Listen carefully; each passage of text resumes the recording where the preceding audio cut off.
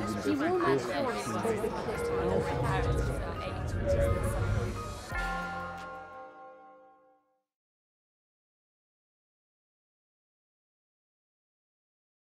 So Happy New Year, everyone. We were sort of a bit flummoxed as to what to do for the first presentation of the new term in the midst of winter, and we thought that talking about doom and disaster might cheer you all up.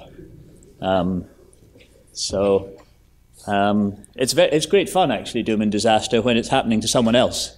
As we like that sort of photograph, don't we? And we get a bit of a chuckle out of it happening far away. But it's not quite so much fun when it happens closer at home, and particularly when it gets personal, as the well-known, balanced and non-hysterical newspaper below shows. This matters to all of us, and we have to investigate when things go wrong, obviously. The thing is, we work in the NHS, and the NHS is fabulous, as many of us know, at taking a good idea and mangling it a bit.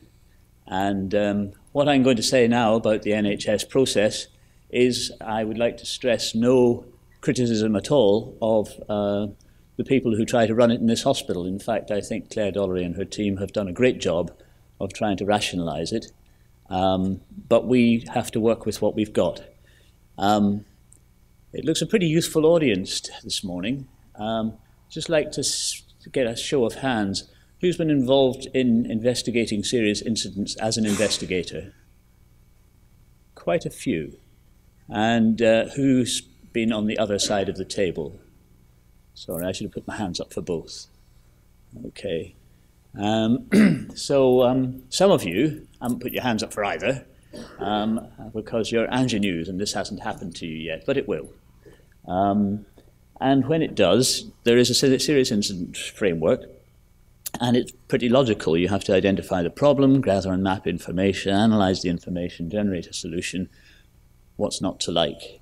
Well, that is what happens next, in that the NHS is fabulous at producing forms and forms of bureaucracy, and we tend to make this very complicated.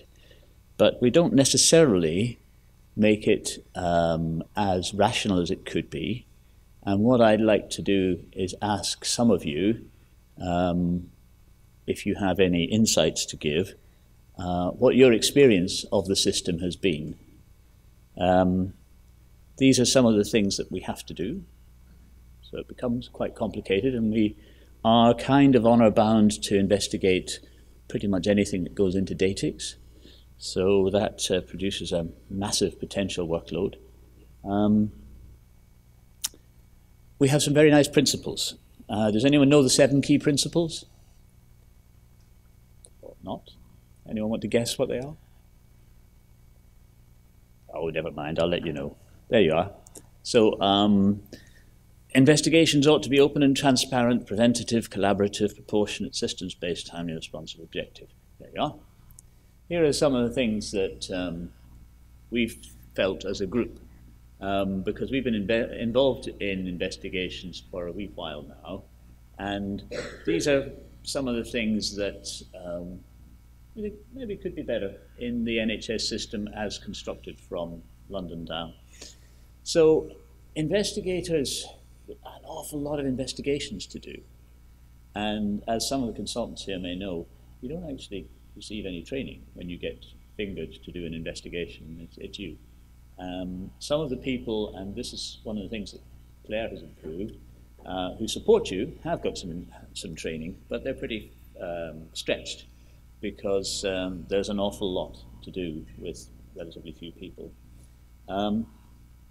We've mentioned the person-focused aspect, which is something Don Berwick, the sort of guru of patient safety, said when he was asked to investigate mid-Staffordshire, that we have a problem with a blame culture and a culture of fear. And that's very hard to eradicate, even with the best of efforts.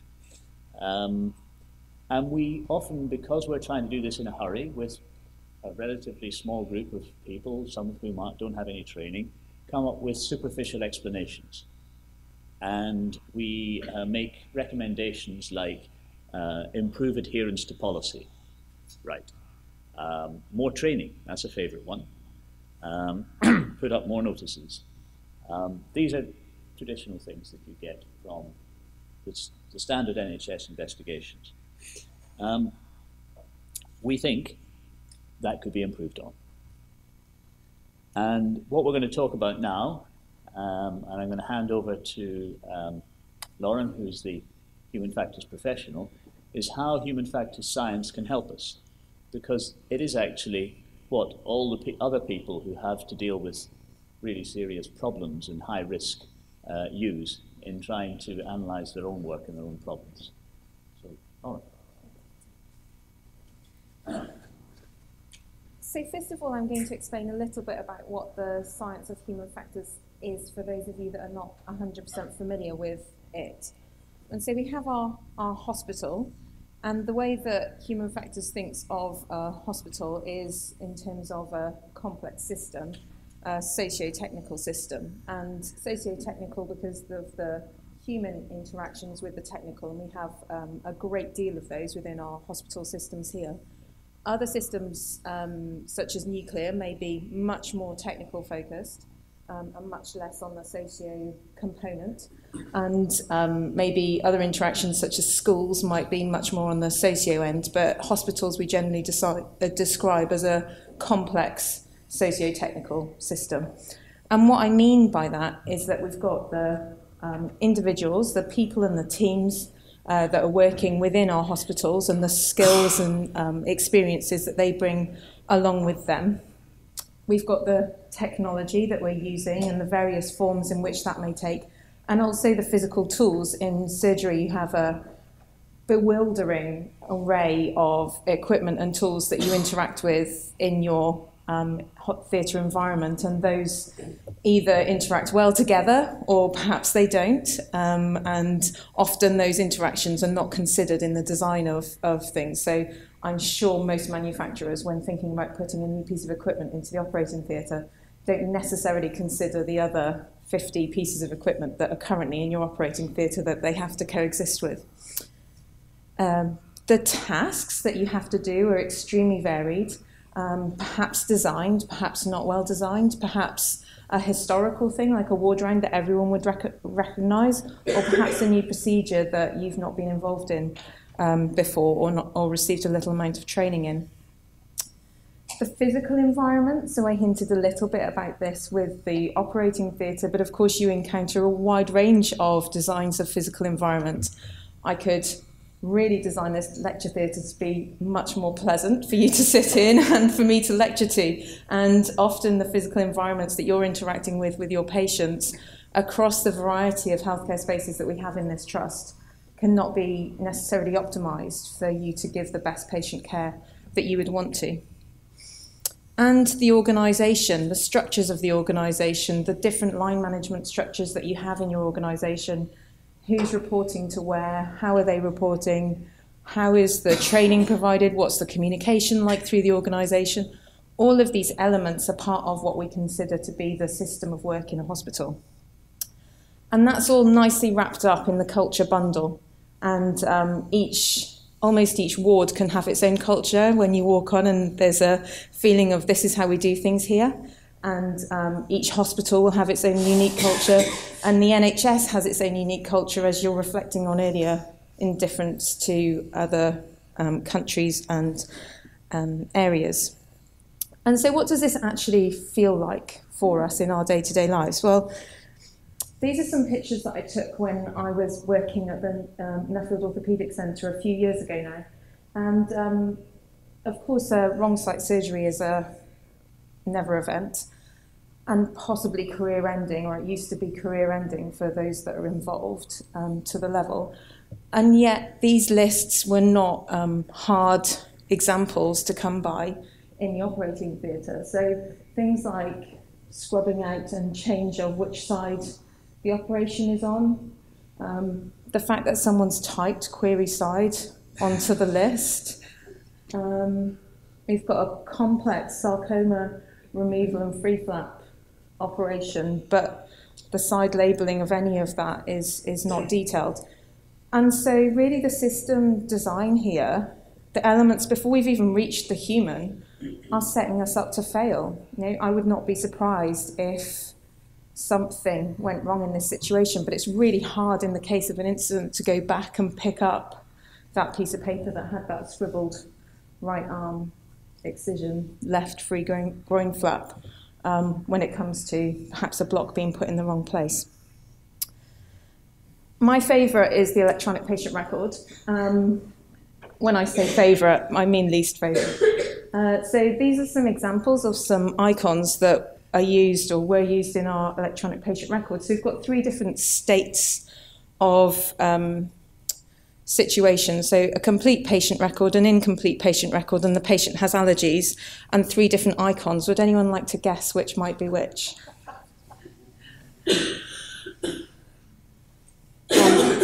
Be brave. I think the exclamation mark will warn you about allergies. Wrong. Thank you. You win a donut. I think that one's the incomplete patient record. It is the incomplete That's patient. what they count. The incomplete. So, as a database designer, as the person that would be designing a database for patient records, the most concerning aspect for you would be to have an incomplete patient record, because of course you don't have all the information there to give to the end user the picture that you want to give. But of course, without the consideration of the clinical environment and what that might mean for the clinicians, that's really dangerous. So it's these tiny, tiny systems elements of how the technology is designed, how the organisation is set up, that can make a real difference. So those are the answers for you, should you ever come across it. So I'm going to give you a short example of how this can all wrap itself up, but I'm going to step outside healthcare for a minute, and I'm going to take you to my hometown of Marlow. So this is the road. If any of you have been to the Complete Angler, which is on the right-hand side, really lovely Sindhu restaurant at the moment. I can highly recommend it. That's not what this is. This is a baby, but yeah, that helps. So as you drive through Marlow, you get this picture up to the bridge, and you drive over this, what was a beautiful bridge, but what's got some thing on it, and you look right and you get this beautiful picture of the weir that you can see from the Complete Angler and all the rest of it. And what happened in Marlow was this lorry went over the bridge. And so there's a weight limit on the bridge for 3.5 tonnes, and the lorry was 36 tonnes, and it went over the bridge. And so the main route into Marlow from the south was closed for 6 months while they explored all of the joints on the bridge and made sure that it was safe for anyone to go over. It's now open again, and you can guess what's going to happen soon. There's constantly pictures on my social media feed about people going over this bridge overweight. It's become part of the sort of local evil person spotting exercise. And so you can see by starting to take the systems view, immediately it swings things from that people-centred view that's really damaging into considering all of the aspects of the system that might have contributed. And you can do this in a real life situation. Obviously this is real life, but to actually dig through the facts and find out. But often you'll find about 80% of the stuff just by considering a hypothetical incident within your environment. So considering the next time you might put in a wrong site block or whatever, or that your operating list overruns, and you'll get the vast majority of the things that are wrong in the system just by doing that thought experiment among you. This is a really simple breakdown of a system. My personal favourite is the JCAHO patient safety event taxonomy. So if you wanted to be really thorough in the investigation of a clinical incident, this breaks things down really nicely into the different elements that you might want to consider might have played a part in an incident that you would have been involved in or that you're investigating. And this has lots of the same elements that we're hinting at in the simple fishbone. So human factors analysis doesn't just look back at incidents. We can do some prospective analysis as well, and probably one of the most famous ones of those is a failure modes and effects analysis. And that's just a tabular approach to with systematically considering the risks that would exist within each task step. We can also look at cognitive task analysis. What are the ways in which people are thinking about things? How could something be missed in that way? Do they have the level of understanding or perhaps training to complete the tasks that they're set up to do? And we could look at some usability testing. So all of you did some usability testing on those icons earlier and indicated that they probably weren't safe. And so some usability testing on some elements of your system can probably give you some indications of where areas of risk might be. We can look at allocation of functions. So in terms of setting your theatre up for a day, are you front-loading all of the effort on one member of the team and then all of a sudden switching everything over to the other? Or is there ways in which you could switch around who's doing what and spread the function allocation about a little bit? Non-technical skills assessment, you're so lucky here to have the Oxstar group within the hospital that are so well developed in their development of human factors teamwork training courses, and so you could look at what your non-technical skills are within your theatre team and then perhaps access some of that resource that we have here. And of course there's many, many more. So the human factors is now supported by the Chartered Institute of Ergonomics and Human Factors. So if you did want more resources in that area, and clearly I'm not going to be around for much longer, there are others of me within our group, but also that there's a Chartered Institute that you can go to.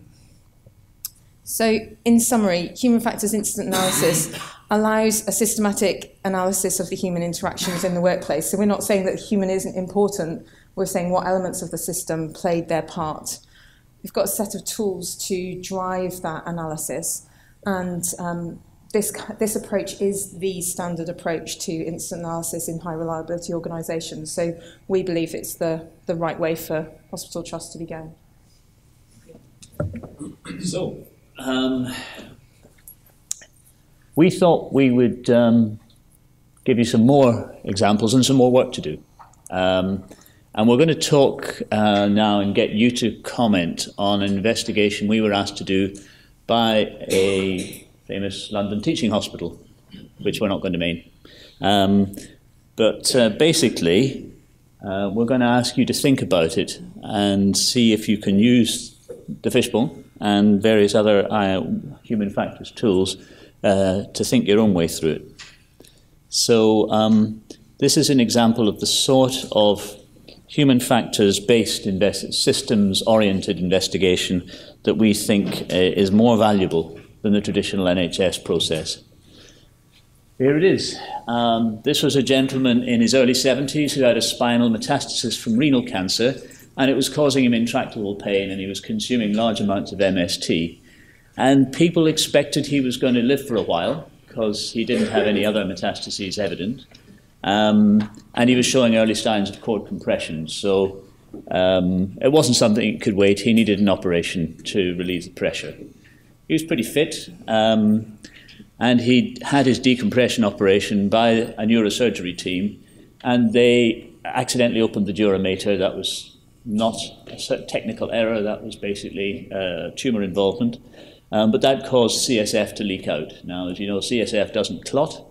It needs to be drained, otherwise you're going to get a soggy, infection-prone wound. So they put a drain in, and they used a Redivac drain. Everyone here knows what a Redivac drain is, do they? So for those who don't, it's a very narrow, about 1 to 2 millimetre tube with side holes, and it's attached to a suction bottle. The surgeon left strict instructions that suction should not be applied to the bottle and put a label on the bottle saying no suction. The patient was then admitted to ITU over the weekend, and on Monday at about 1:30 in the morning, night nurse put the drain on suction. Result, all the CSF in the spinal cord went into the bottle, the brainstem went into the foramen magnum, patient combed and died. That was why no suction. So, how did that happen? So I'd just like you to use, in thinking about this, a couple of ideas. Lauren's taken you through a 5-dimensional model of how things happen in systems. And this is another simpler 3-dimensional model that we use around here. And in our investigations, we actually use both because they overlap, but they complement each other. The three-dimensional one, as you can see, is very simple. You just think about what went wrong with the system. What influence could the culture have had, and was there a technology problem? One of the things that you've probably heard of that we use for investigations, and it's in the NHS manuals, is 5 whys. I think 5 whys gets misinterpreted a lot. Does anyone know why it's 5 whys? Everybody know what I'm talking about? You just keep digging. So you ask, why did the message get lost?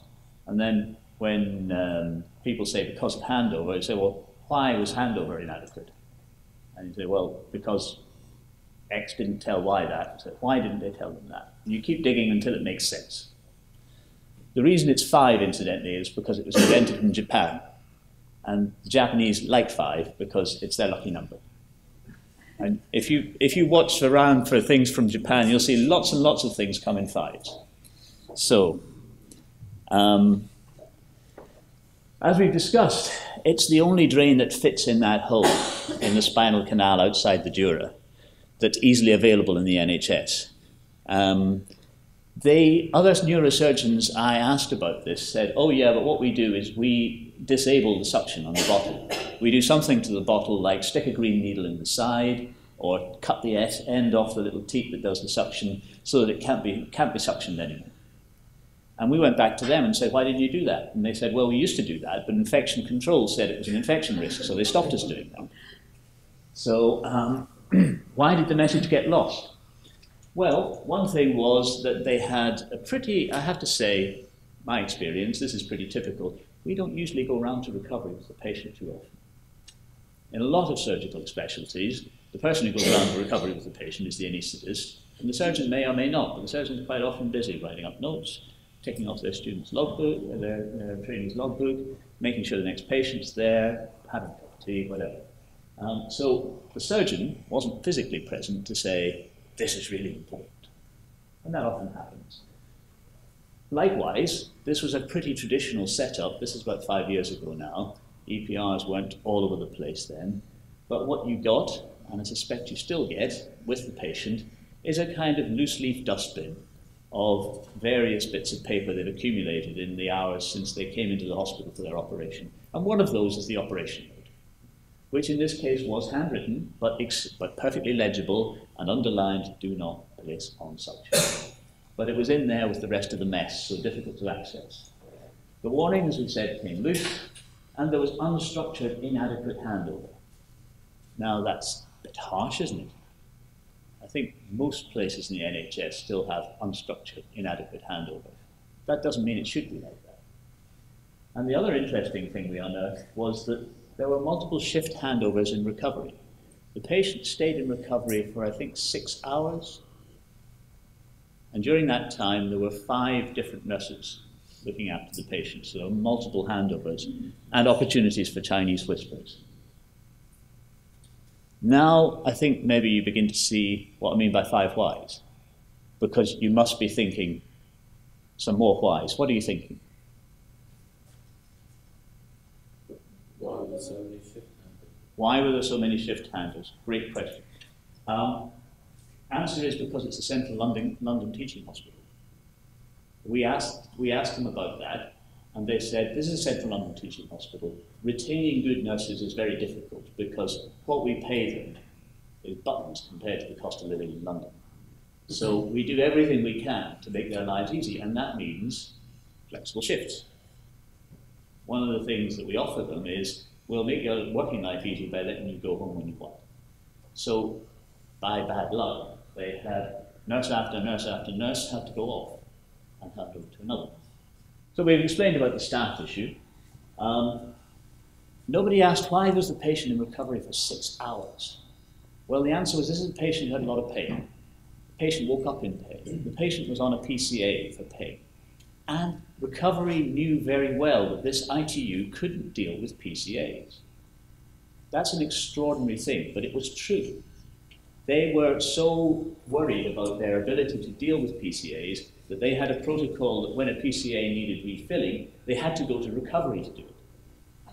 So the nurses said, we're not going to send this patient round until we've got the patient pain under control, which is why it took so long, which led to all the handovers, which led to the loss of communication. Okay, why did nobody ask the surgeons? The surgeons did come, they did comment, but as Lawrence says, this CareView EPR system that was used on the ICU didn't allow log-ons by anyone who wasn't employed in ITU. So you couldn't record anything, and as you know, it's a disciplinary offence to steal somebody else's log-on. So they didn't have any dedicated junior staff in their specialty in the hospital. Actually, the spinal list was a bit of an anomaly. This was an ITU that normally dealt with more general surgery stuff. So that was why there wasn't the expertise there saying, oh, this is a big danger. And the operation notes and other paperwork couldn't be transcribed onto CareView. So the nurses were working essentially with an electronic patient record that didn't contain the vital information. And the unit had what was called a closed unit. Now, any of the surgeons here who've worked with different ITUs across different hospitals know that they have different attitudes to their interaction with the users, the consultant staff of the hospital.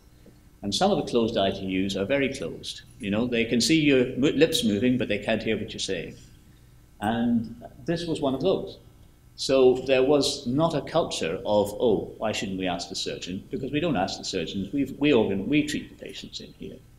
So when there was bewilderment about what to do with the drain, they asked the doctors in the ITU, who also didn't know.